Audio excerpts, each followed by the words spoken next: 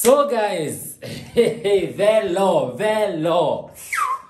Yeah, Velo is a nicotine product. It was brought in the country because of watu wenye walikuwa na smoke, waache kukuwa na shida ya lungs, wa smoke, kunywe ka Velo, alafu kitu ikuwe nice one.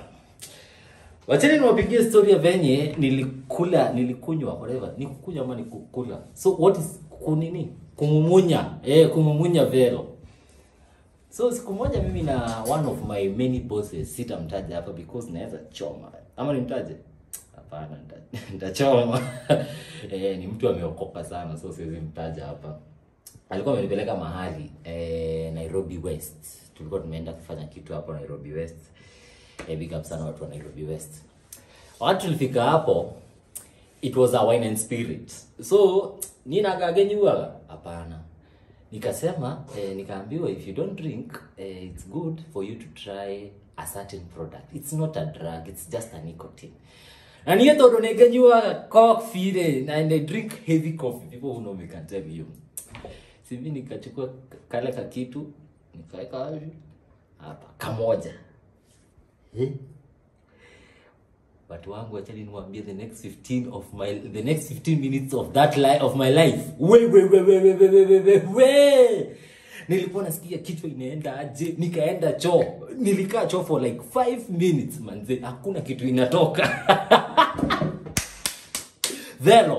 Velo ni baya. And then unasikianga sijui nilikuwa tunasikia joto kila mwili. Like Velo it's bad kuliko cookie. Na msiniulize ilijulia wapi. Anyway, watu wenye wananijua hiyo story ya cookie, nishaipeana hapo kwa YouTube channel yangu ama namna gani. So guys, Velo is being banned on Kenya. I think banning Velo in Kenya, honest views, it's not a good thing. Kuna watu sasa wako addicted. So where are we going to take these people who are addicted with Velo?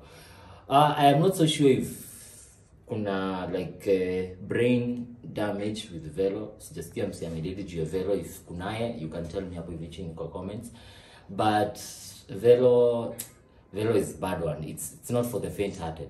And then cha kushangaza tulikuwa na msichana alikula 4. Na alikuwa anatembea tu sawa. But this thing, when it was introduced in the country, you see it was introduced for when you smoke cigarette and such kind of things, nicotine. So Velo ilikuwa inakam ku take over. But now the problem is watu wenye wali accumulate Velo, watu wenye wana consume Velo, si wasi wenye walikuwa wana smoke.